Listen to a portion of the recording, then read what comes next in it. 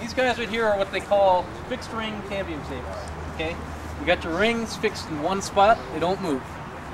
You'll notice these are varying lengths. Well, why is that? Because limbs are varying size diameters, right?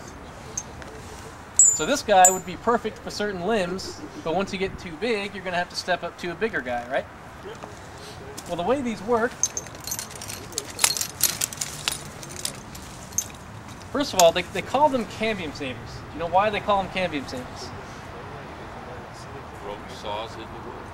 Right. If I had my rope just going over that limb and I was climbing on it, eventually it's going to start cutting into that trunk, right? Cutting through the bark. What's directly beneath the bark? The cambium layer is directly beneath the bark. The cambium layer is one of the 3 areas of active cell division in the tree, right? If you start cutting into that, what are you doing to that tree? Oh, just like gaffing it, giving it a wound. Exactly. Okay? They call this a cambium saver because if you have this draped over a limb, and then run your climbing line through it,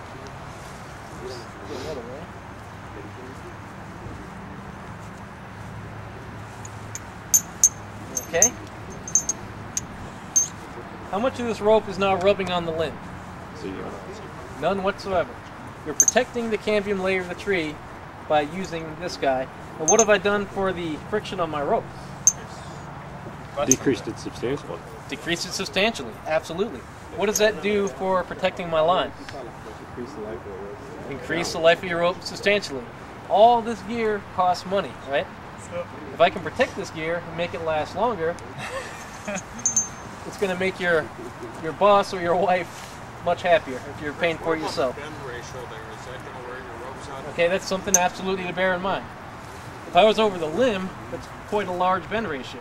Okay, which is going to make the rope somewhat stronger because it's a bigger bend ratio.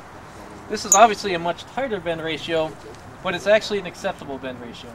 Now, working off of one ring is starting to get a little sketchy, and there are ways to fix that. But this is actually an acceptable bend ratio for the rope. Okay, so they call these cambium savers because they protect the cambium. But in reality, you're going to be using this more often because it reduces the friction on your line and allows for much easier climbing for you. So call it cambium saver all you want. In reality, it's a friction saver. Okay, and you have options on friction savers. But these two guys have fixed length. They can't be adjusted, so they're only going to be good for so long. And you don't have to use flat webbing. So a lot of times, using a 16-strand or a rope cambium saver is a better option because it's designed more to come out. It'll come out a lot easier. Okay? The green ones work much better than the orange ones. No, I'm kidding. Again, you have 10 million options. It's really whatever you want to use. Some of these have steel rings on them. Some of them have aluminum rings on them. Some of them have pretty thick diameter. Some of them have pretty thin diameter. Okay? They're all going to be used in different situations depending on what you want to do. You'll see some of them are actually adjustable. This guy here really is a 4.5-foot fixed ring cambium saver, but by hooking on a smaller cambium saver, you see I now made this one adjustable. So instead of having 6 different length cambium savers, I can actually have one that will do everything, which is kind of nice.